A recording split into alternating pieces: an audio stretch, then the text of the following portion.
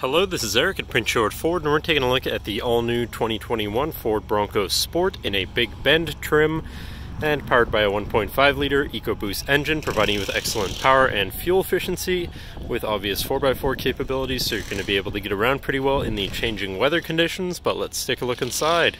So first, looking in the back, we have your back hatch that gives you easy access to your cargo area, which can't always be expanded by folding down the rear seats.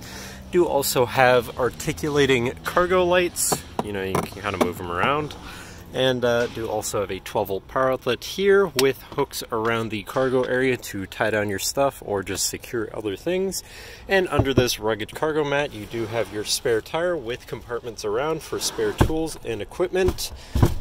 And then this closes again, but you do also have a separately opening glass hatch for easy access. And looking in the back seat, where you have comfortable seating for 3 with fold-out armrests and 2 cup holders in the middle here, and a USB and USB-C down there. And the backs of the seats do also have zippered storage pockets with sort of nylon rigging here, so you can clip stuff onto it just to keep it in place. This vehicle does also have a remote start, so no need to go outside on those cold mornings to warm up your car.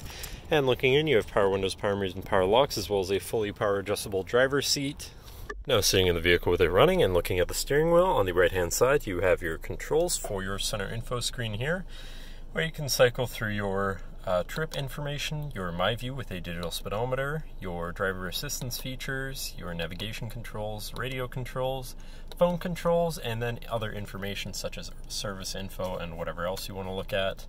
But then moving on to the left side, where you have your cruise controls with your adaptive steering and distance pacing technology, and you have your hands-free phone and radio controls along the bottom of your steering wheel, and your lane keeping system on the end of your signal stock. But then moving on to your center, your infotainment screen, which is radio, Sirius, and Bluetooth capable, so you have some options there for whatever you want to listen to. And you have your Bluetooth phone controls, your navigation screen, so you're hopefully not going to get lost on your travels, whatever apps you may have installed, and settings for your screen, and some other features around your vehicle. But then shifting into reverse, you do also have a backup camera, so you're going to be able to see where you're going and hopefully avoid hitting anything, with dynamic hitch view, so you can have an easier time hooking up a small trailer or something of the sort. Moving down from your screen, you have your media controls, as well as your auto start stop shut off and your hazards with a little compartment under here. And then you have your climate controls with heated front seats, so you can stay cozy in the colder months. Down here you have a little cubby area where you have a 12-volt USB and USB-C, so you can plug something into charge or power from there. And then you have your main shifter here on a dial, very convenient. Parking brake, brake hold, 2 cup holders, and your GOAT modes. That's goes over any terrain, I believe is what that stands for.